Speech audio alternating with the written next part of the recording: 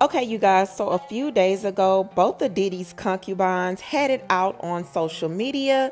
If you are not caught up on that, you guys, go ahead and watch my previous videos and it will definitely catch you up to everything. So today was the official day that Gina dropped her single, you guys, and she's taking every moment to still come for Young Miami. So she actually posted this in her Instagram stories, and as you can see, she made sure to post a comment that someone said she sounds better than Carisha, non-rapping A.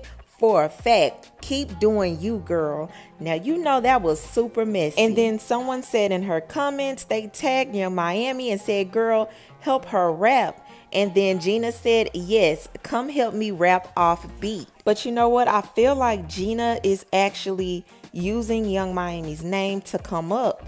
Because prior to this beef with Young Miami, she did not have as many followers as she has now. I think she had like 40,000 followers. Now she's almost to 100,000 followers.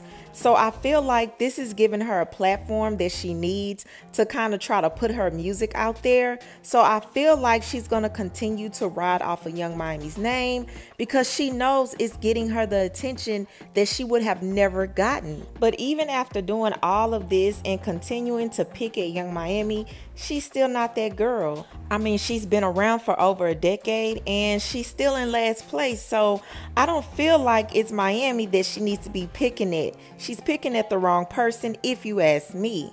But I do want to know what you guys feel about all of this. How do you feel about Gina steady pushing at Young Miami? How do you feel about her using Miami's name to get clout? Because I feel like that's exactly what she's doing.